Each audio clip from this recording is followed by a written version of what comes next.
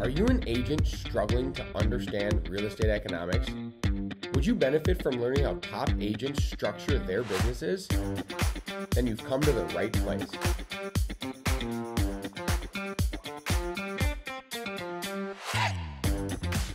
And welcome to the Nerdy Agent Podcast, where we teach you the basic economic and business principles you need to thrive in today's real estate market. I am your host, Josh Pettersen. This is weird. With my brother, AJ.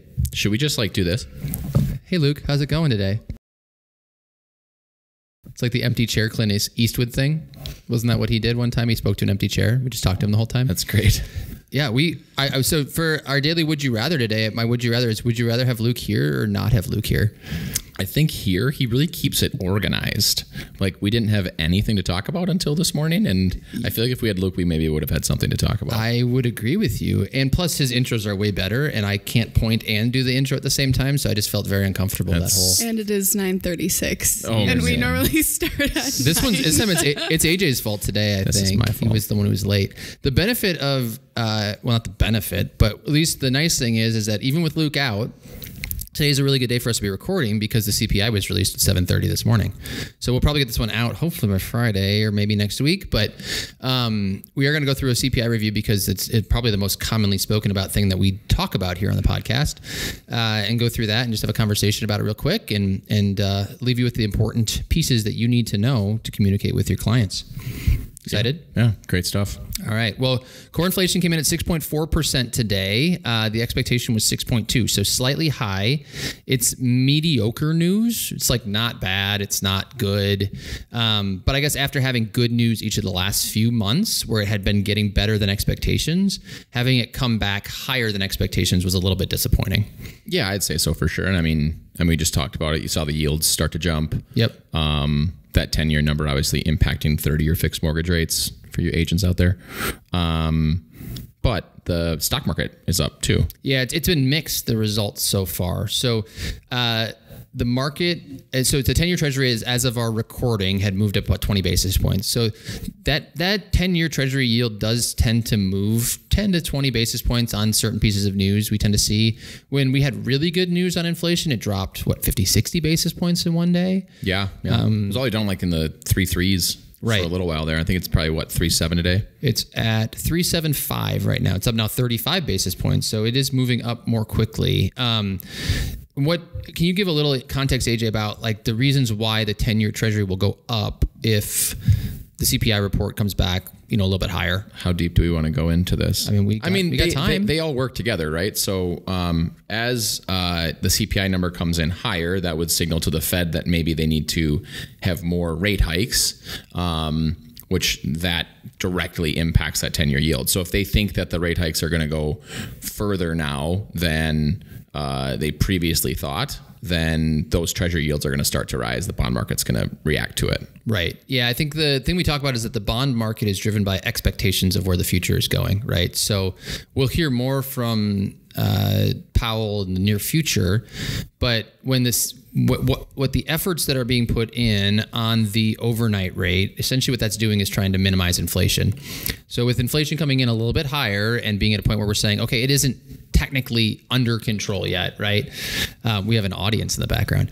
That tends to signal that the efforts being taken may need to continue or even be ramped up to corral inflation. So with it being close to the expectations, it's not like they're going to have to overreact here, but the folks in the bond market are looking going, well, it's still not under control, so maybe the expectations might rise by 25 basis points or so. Yeah, what'll be interesting to see is what happens to those 30-year rates, because they did actually go up about a half a point in the last week or so. The average rate ticked in just above 6.5 recently. Mm-hmm. So, if that goes up, 6.75, you start to get into that danger zone. Same range as last time. Yeah. Where it's pretty high. But I do know most of the bets still are that the rates, even in the near term, are going to come down or stay the same. So we're seeing a lot of those buy downs still be super attractive on those mortgage rates. Absolutely. Yeah. And it'd be interesting to see too, because we've said this, that we thought the spring market would actually look pretty solid because the rates seemed to kind of stabilize. They went to 7, then they came down to 6. We thought they'd kind of stabilize around the 6 range. Now at AJ's point, they're up at 6.5. I would guess probably will go up again today. And so I'm hoping that this doesn't mean that the market's going to kind of go back into that. Well, I guess we'll hold off this year because the rates seem to keep creeping up on us. But it will be interesting to watch as these rates kind of come into play here in the next few weeks. Agent tip for the day is whenever there's news, whether it be inflation or a jobs report or Jerome Powell speaking or whatever's happening, something that's going to impact the economy. Big tip that we talked to our team about is always call your go-to lender. If you don't have a go-to lender, get a go-to lender. If you have one, call them mid-morning on these kinds of days. The rate sheets usually come out mid-morning, 10, 11, 12 o'clock Central Time here. And you're going to see what the impact of what all of this is, right? Yep. And sometimes when the news is poor, like it was today, you're going to see a ton of hedging. So you're going to see the rates really go a lot higher than they probably should based on the data. And if it's good, you can actually see it on the flip side. But most of the time, they're hedging the top side. So rates don't snap back in one day super fast, but they do slowly tick down as the news gets better and better. When we have a bad day, they can go up a lot fast. Yep. So important to know. It is funny. It seems like the news comes out and the rate sheets tend to overreact one way or the other every time, and then they kind of more normalize throughout the day.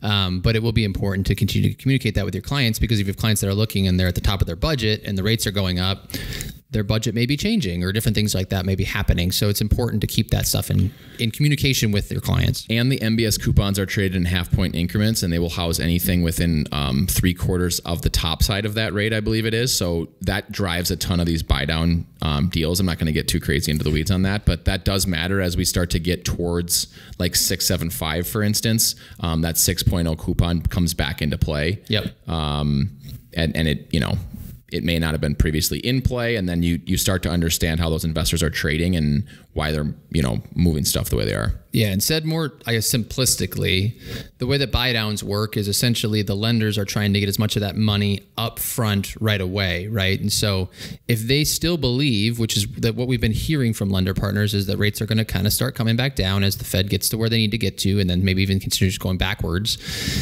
in the near future, whether that's a year or 2 years, they're going to want to push for these buy downs because they know they have refinance risk at lower rates. If someone locks in at 6.75 and the market goes to 5.5 in a year and a half, that's highly at risk of getting refinanced. So they'd rather have you pay down that rate to 6 right now so that you're not at risk of being refinanced in the near future. Take a little bit less in terms of the total amount, but more in terms of getting that money right away and increasing the longevity of that rate staying in place. Yeah. So I always say to agents or clients of mine, the lender doesn't just want the highest rate. They want the highest rate for the longest period of time. Yep. So that's why things move the way they do. Yep. Just a couple other notes. Food and energy really drove the numbers this month, so you probably felt that anywhere you go, but it is interesting when you strip those out, and this is probably why you're seeing the stock market go favorable even though the 10 years also going up. You're getting mixed signals about the report, right? Is it bad? Is it good? Food and energy are the big driver. So if you compare those, you strip those out, the number that kind of shows what inflation is without food and energy included, that came in at 5.6% above last year, which is actually the same numbers we had for the report that came out in January for December 2022. So we are seeing some signs that say like inflation is kind of stabilizing compared to where it's been in prior months. We're not still in this massive upswing. The efforts that the Fed is doing are working. But until that number we get really positive news of that coming backwards, we will continue to have some uncertainty. Crazy side note on the food topic. Yeah. Did you hear about the avocados from Mexico? Avocados. We just watched the Super Bowl commercial. We're singing along to it. I think I told you about this story, right? Apparently there's a cartel that took over the avocado market. Yeah, the drug cartels in Mexico have moved into a different product, which is avocados. So this issue is, so last year, the day before the Super Bowl, so that commercial, Avocados from Mexico, always airs during the Super Bowl. They suspended Mexican avocados. The U.S. would not allow any Mexican avocados because a U.S. safety plant inspector had been either kidnapped or threatened by a drug cartel. Absolutely insane. Could you imagine being at the meeting? I imagine the cartel has the team meetings, right? And they're talking about things and they're like, we're moving into a new market, right, Haley? Yeah. Moving into a new market. And Joey hops up and is like, cocaine, we're doing cocaine now. And he's like, avocado. avocados, you guys. There's a lot of money in avocados. There probably is a lot of money in avocados. But the margins on methamphetamine have to be a lot higher for the drug cartel. But avocados are legal. They are legal. This is true. I mean, but the way that they were extorting making them money is not legal.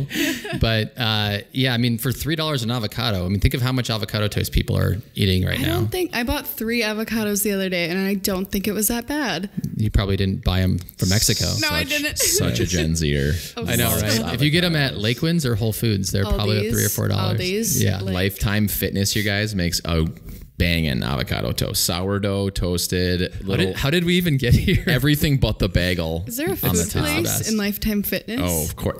Talk about vertical integrations. We could get into that another time, but holy buckets. Anyways, the avocados, that's probably impacting that inflation number potentially. Potentially, it could be increasing. And the eggs. I've heard about the eggs. I was $5 eggs. I was at the grocery store the other day, and I mean, we go to an organic local grocery store, so all their stuff is local. How much do you think strawberries were for one thing of strawberries? $6. 13. $9.99. Jeez. I was like, I love me some strawberries, but I'm not paying $10 for a day of strawberries. My kids eat them so fast. Oh man, that's really wild. It's pretty wild. So anyways, yeah, the food prices have gone up quite a bit. The avocado ban was lifted, so it lasted a short period of time. But we did see actually a spike in avocado pricing last year. It's come back it's down. tough optics for the United States to ban avocados. Like, they're so popular. Guacamole. I mean, come on. I know. I just like that the Super Bowl's got an avocados from Mexico commercial, and you look at it like, and the cartels are doing this. You're like, the cartels are paying for Super Bowl They're commercials. trying to bring the brand back. I guess. Also, quick marketing thing. I learned that a lot of the commercials can only say like playoff game or the big game because NFL trademarks Super Bowl. Sounds like the NFL. This is great. They also call penalties that decide the games, things like that. It's all rigged. It's all rigged. Script. All right. Well, I think that probably wraps us for today. Do you want to go into a script, or we probably are good? No, that's great. All right. Well, hope everyone enjoyed. If you didn't like this podcast, don't leave us a poor review or rating. Just get ready for Luke to be back next week. It will be awesome. And always, Be better. be better.